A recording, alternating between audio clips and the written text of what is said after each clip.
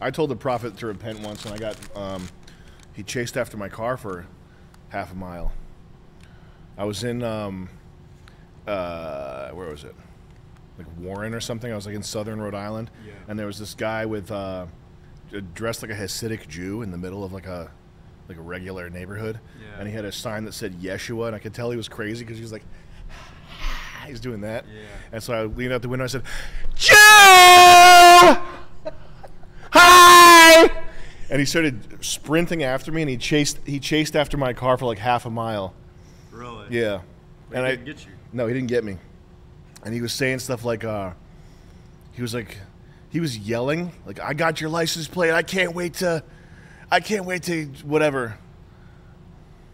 Can't wait to report you to Enterprise. Can't wait to report you to Enterprise. We should go back and try to film that guy. It was cool.